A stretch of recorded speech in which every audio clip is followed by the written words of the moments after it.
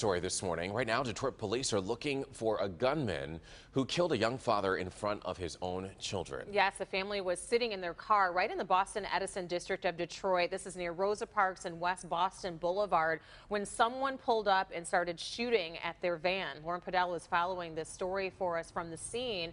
And Lauren, I understand, of course, there was kids in the car and they were hurt as well.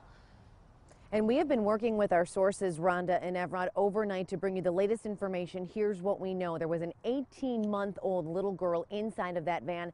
Thankfully, she's expected to be okay. No injuries to her. Her 6-year-old brother, though, is right now recovering in Children's Hospital, but not shot, recovering from injuries from a crash. Now, Detroit police tell us this van was actually driving along Rosa Parks Boulevard heading north, and then when those shots were fired, lost control, and that's when that crash took place. This morning, Detroit police are searching for the person or persons responsible for riddling this family van with bullets. We're looking for a black Impala with silver trim. So if anybody has any information on a black Impala with silver trim, please call 596-2200 with that information. A 27-year-old man is dead, a woman injured, their children in the back seat. All of this unfolding in the middle of the Boston Edison district. Captain Elaine Miles with Detroit police. The black Impala, the occupant of that car, fired shots at the van, the conversion van driving down the street. New this morning, sources tell us an 18-month-old girl is doing just fine, and mom was released from the hospital with a hand injury.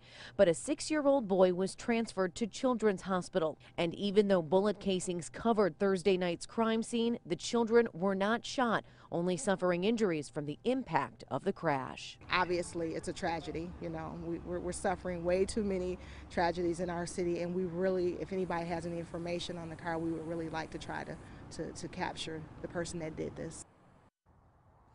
And of course, the people living here in the middle of this Boston Edison neighborhood here in the Boston Edison district rattled by this. All of this unfolding around 7 o'clock last night. So it was dusk. You still had daylight out. Again, a black Impala, silver trim. That's what Detroit police are looking for. And again, you have a tragedy here. A 27-year-old father and right now killed. And right now our sources are telling us all signs do point to this being a targeted shooting. But Detroit police wants everyone to be on alert. Reporting live from Detroit's West Side, Lauren Podell, Local 4 News Today.